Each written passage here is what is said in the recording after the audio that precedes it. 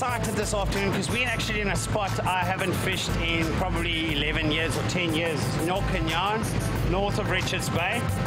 Not an easy place to get to anymore. So you really have to get out of your way to get here. But this used to be one of the top fishing areas on the Zululand coast. And we're fishing reefs here. So we're looking for some nice edible fish, rock cod, speckled snappers, cave bass. There's also good cop that sometimes come out here certain times of the year, as well as kingies that come through in the summer months. At Can Marine, make sure that we've got the freshest bait to use. I'm fishing Siglon fluorocarbon on my hook link. He's fishing a 4 big gun. Mustard. I prefer using a grapnel sinker, which is quite weird fishing reefs. But I believe when I get stuck and I pull hard enough, it will release. I don't squeeze him too tight. So it gives me a second chance to get that fish out should it get stuck. Okay, today we're at Nyoganyana Beach here, just north of Richards Bay. What I've done is I've made a little chokka and red eye bait. The rock cod absolutely love it. With a little bit of movement, some chokka tentacles. I've got a 3/0 mustard bait holder hook on a fixed trace. And yeah, I've got very light sinker line on, so if the fish does take me into the reef, hopefully I'll lose the sinker and get the fish out. I want to make the bit more bulky bait, so I'm putting a bit more langoustine, and I've beaten a piece of chokka onto a normal chokka body just to get a bit more flavor and a bigger, more appetizing bait. At first cast, always with full confidence and anticipation, yet you're always wondering if you put it in the right spot. Especially with the wind blowing so hard, your accuracy is slightly off. Nyoganyan, it's about 40 k's north of Richards Bay. I'm going to fish for edibles, mainly in the bricks. The sea conditions look superb at the back. I hope we're going to get a couple of good fish. So I'm going to put a bait and let's go see what we can get. Okay, what I'm going to do is I'm putting a small chokka just for the base. And on top of that, I'm going to put a piece of fresh red eye. That's how it looks like at this point in time. Then I'm going to just take a nice piece of prawn and I'm going to put the piece of prawn on top of it. The back. Small little bite, very effective. We'll definitely get a fish with that.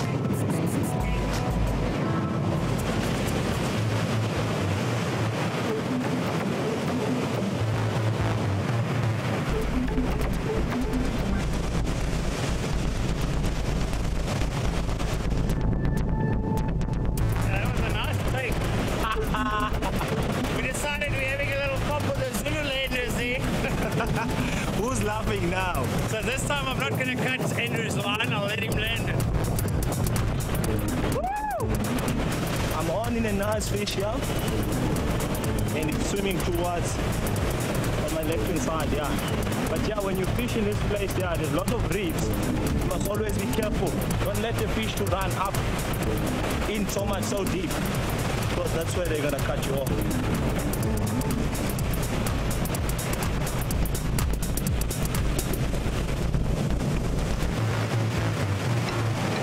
As you can see there, the wind is pumping. You cannot tell what you catch, what you on it on the fish, because of the wind is also doing the other action on the other side, and the fish is also doing the other action. As you can see here, right next to me, it was a nice brown skate. Can't complain. Very happy about it. Just gonna take out the hooks and send it back. I'm using salt test and a nice little medium rod, Poseidon HMG. Very light rod, nice to fight the fish, nice and soft. Try to pull it as hard as I can. But this thing gave me a good fight.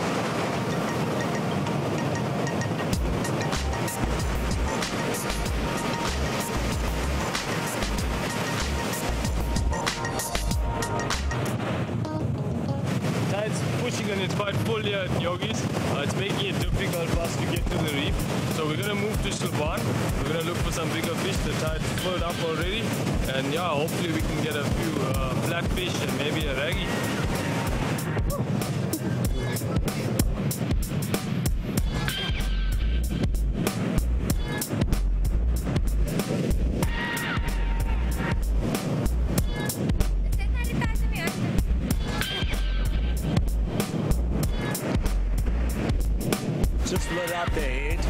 used one circle hook, put a yellowtail head on, just want to see what I can get. But the sea is big.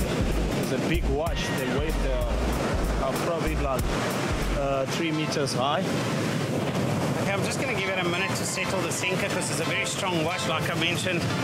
It's a strong sea, and it's good because you're sliding. The chocker doesn't move as fast as a solid frozen mackerel or a small yellowtail or a shad.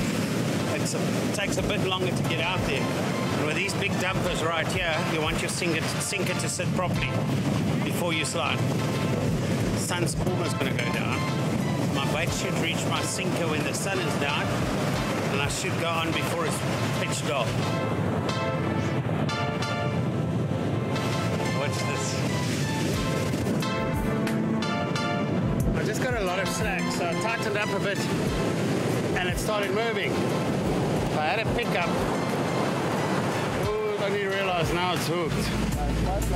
No, it's fine.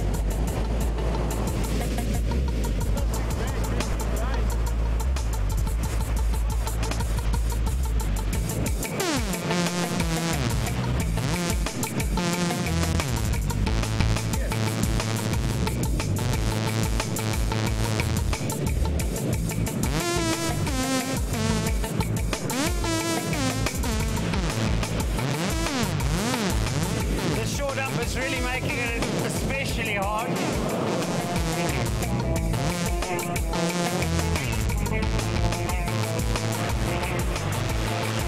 Come on, it's right there in front of you, Oaks. There, you're slipping.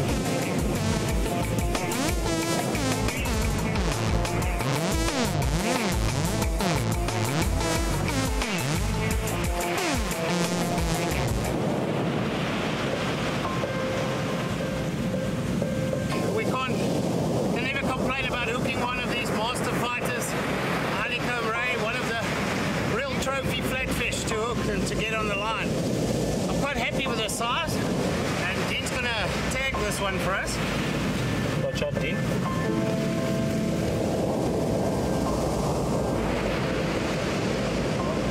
132 centimeters. It's a female. Aye? Yeah, female.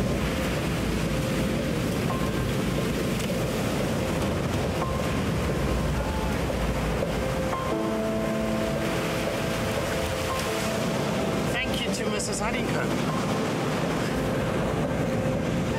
Well done, Andre. You got a wonderful honeycomb of 132 centimeters. What I've done is I've basically put a ORI tag in it. ORI stands for Oceanographic Research Institute. They basically have a tagging program that's currently running. It's been running for years and years. And yeah, basically what happens is we tag the fish. Hopefully it gets recaptured by some other angler.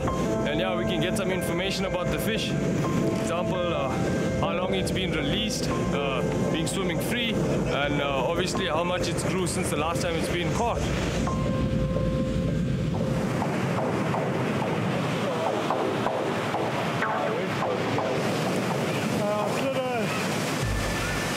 And I'm into a good fish. I'm 100% convinced that this is a blackfin the way it took off.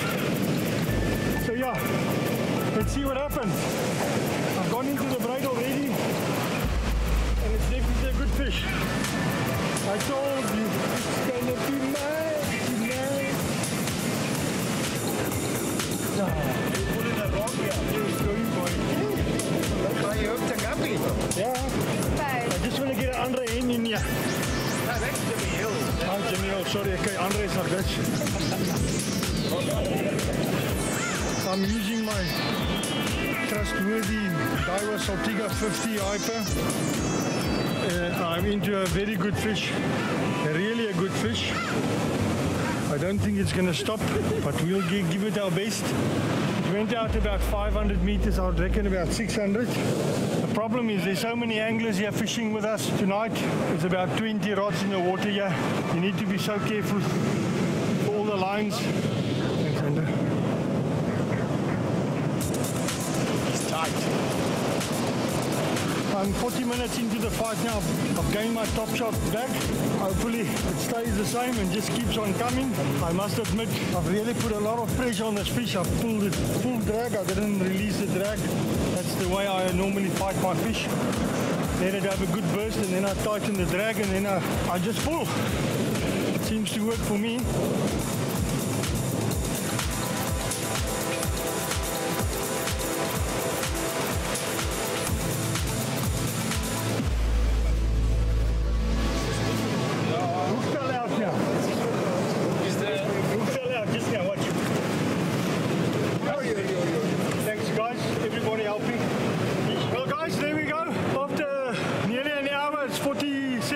I landed it, big blackfin. I estimated about 70, 80 kilos. Good fish, really good fish, good specimen. She might be a little bit bigger, but let's see what the measurement says. I'm really tired of it. 163. There we go, viewers. Good session here at Slaban. Battled in the beginning, got a nice fish at the end. Good blackfin, 60, 70 kilos. Real good specimen blackfin.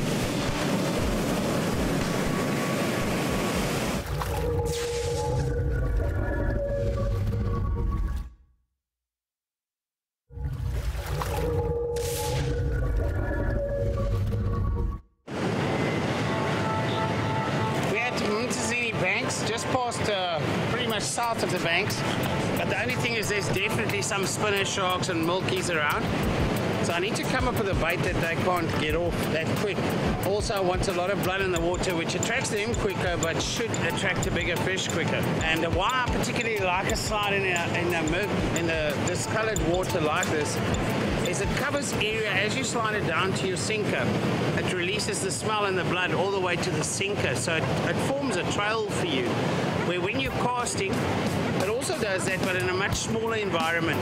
What I want to show you today is a double head mackerel I used to use back in the day. Take 2 mackerel and you split the one open completely. I always prefer working with frozen bait. It allows me to shape it a bit better, where if it's defrosted it becomes very mushy. A double head like that, and then you tie it together. I might even put some choco over this, just for the pickers. Now this area is very popular in the summer for all your non-edible fish. 3 days northeast, I think we've said it plenty times, but for you that don't know, this whole north coast area works very well for skates, rays and sharks after 3 days of northeast, which we had 2 days ago. And then yesterday it went southwest and then turned southeast, which blew until about 2 hours ago. The northeaster is now puffing not very hard, so it's still in the beginning, but I think that westerly, even though it cleaned up the water so quick, I don't think it took the temperature up as much. So still a good chance. There's dirty water in front of us here. Those fish love hunting in dirty water as they can actually sneak up on their food and their prey. Another good option with the pickers is just putting a shad head out. This will provoke a bite much quicker though, because of the smell and being able to defrost quicker than the head. You want to let it defrost a bit on your box and make sure none of these eagles actually grab them, or the kites that's normally on the beach here. It's a lovely part of Mtanzini, is all the fish eagles and the bird life you see here. It's really, really, it just enhances everything, the whole experience here, the whole fishing experience. Now see, this choco's gone off, it's gone pink, but for the purpose I want to use it, it's still perfect, where I just use it to cover up and go over my bait to prevent the pickers from eating it too quick. And this will fit in nicely all the way to the top to set my hook. Alright, so the whole piece will stick out in the bottom, which is perfect. It's the head, it's hard, but a smaller fish will battle a bit more. This will also, because it's nice and tight now, this will also assist in sliding, makes it a bit more streamlined. Not that we're going to battle too much. Then on my trace, I've got 200-pound carbon-coated steel fish mate. I've got a Kingfisher non-return weighted, and I've got 2 Broodler mustard hooks. Lebanose Yamashita skirt, which really in dirty and clean water makes a difference. We've seen that. And the most important when sliding is to keep your hooks proud. Especially with flatfish, they'll push these hooks flat as they take it and it misses them. So we use a toothpick, in this case 2, because the hook's got a big hole. Just cut it off, leave enough for it. And there we go. Hook's proud, all ready to hook. Now, as you can see behind me, this is typically when they talk about Ntsenzini banks, this is what they're referring to. On a low tide, there's normally a little gutter here, or what you see behind me. You can walk all the way back to the lip and get into that deeper water in the back. Once the tide pushed too far, you can't get there anymore, then you'll go look for holes that's closer to the side. Like you'll see on my left and on your right, there's a gutter. That will form a hole once the tide's in and a good place to fish. Now those holes can produce all kinds of fish and edibles as well. However, they do in the back in that deeper water, they do catch carp and several other edibles. The main or the popularity of this area is purely for the flatfish and the sharks. The guys come and hundreds of competitive anglers come to every year to get some weight on the board and catch a lot of fish.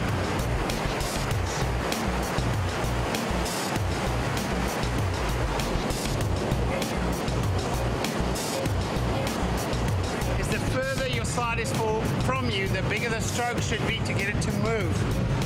And you'll slowly feel the slack line coming back.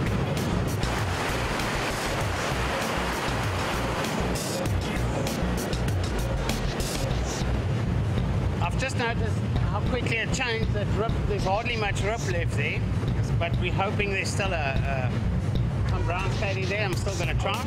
You'll see I'm using a nice heavy 7-ounce tone sinker because I wanted to move around in that drip. I wanted to wash into little gutters where fish will line, wait for food to wash in.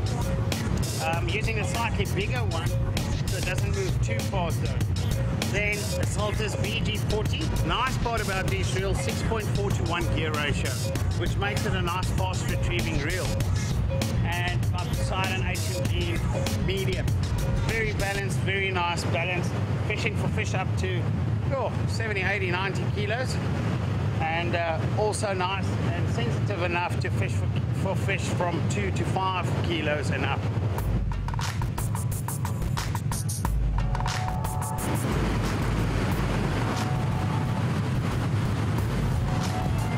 What is it doing?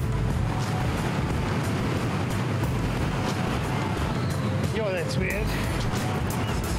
Okay, it's not a very big fish, but I'm fishing 0.43. But I don't want to pull it too hard. I want to see what it does. We'll take it from there.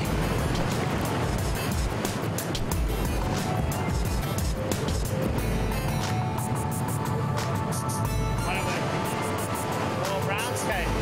Look at how he sucks into the sand there, so I shouldn't move it. Goes a little bit and then he sucks onto the sand again. It's not called hook, but the line that's stuck here is claspers in the back. That's why we're back in the sand. There we go. Nice brown. There's the spike on the tail. Watch yourself with it. Good size male brown. Just back on. We'll get him back in the water. At least it's something. Not a bad size. We were hoping for something bigger, maybe one of those diamonds. I'll put the mackerel bait on to just put it over. As the tide pushes, the diamonds will move up and a bit closer to this lip to see what washes off.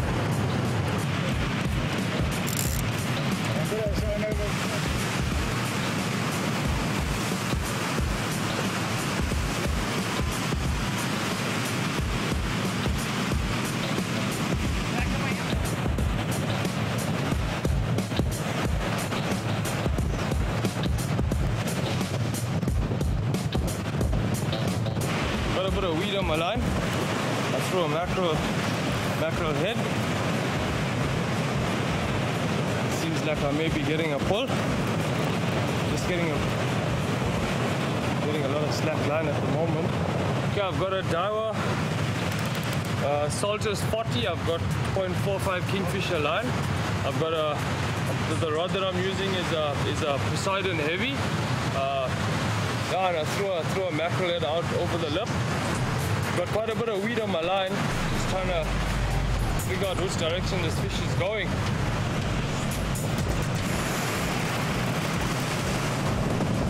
This fish is sitting on the lip there. Got another rod out, so I'm not sure if it's tangled on another line. I also want to try and get closer to the bank so I can just pull it over the bank. I don't want my main line to rub onto the bank. I could possibly get cut off. So what I'm going to do is I'm going to get closer to the fish on the bank. I'm going to try and pull it over, and then I'm going to come back out with the fish. Let's see if it works. Could be a flatty, could be a diamond skate or a sandy or honeycomb, even a brown ray. Let's see. Okay, so I got a glimpse of the fish. Looks like it's a butterfly ray. I saw it flap its wing on top of the water just on the lip. So yeah, let's see if we can get him out.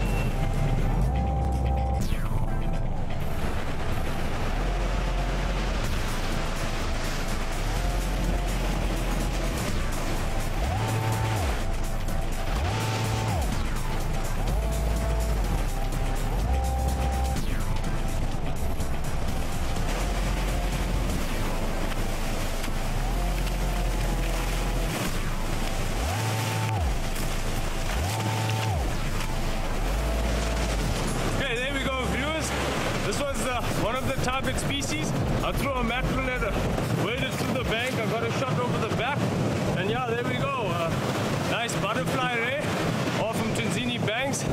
Definitely one of our summer species here at the Zululand coast. And yeah, I'm chuffed. Wonderful fish. Let's take the hooks out and get him back. Yeah, I got it in my hand. There we go.